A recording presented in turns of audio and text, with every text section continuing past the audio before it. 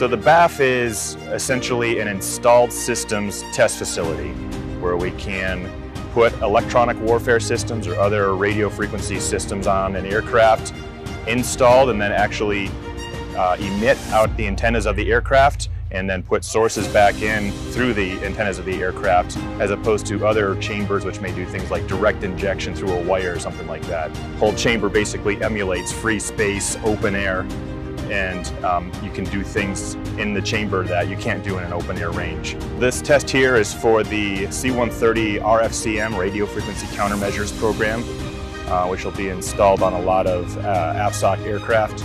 And we're going to be testing a lot of the electromagnetic interference. We'll be checking a lot of antenna patterns. We'll be doing what's called source victim testing, making sure that the aircraft isn't interfering with itself, because we're going to turn on one system on the aircraft, another system could be listening. We don't want those conflicting with each other. So we're just going to make sure that everything works together as it's supposed to.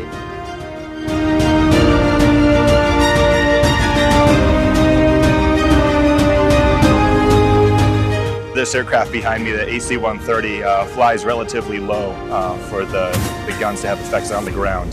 When you're that low, you're a lot more vulnerable to enemy fire. So radio frequency countermeasures will be able to help the plane survive against enemy fire a lot more, and it'll also help the aircraft to be able to do its mission better, to find targets on the ground and communicate with the rest of the force as necessary.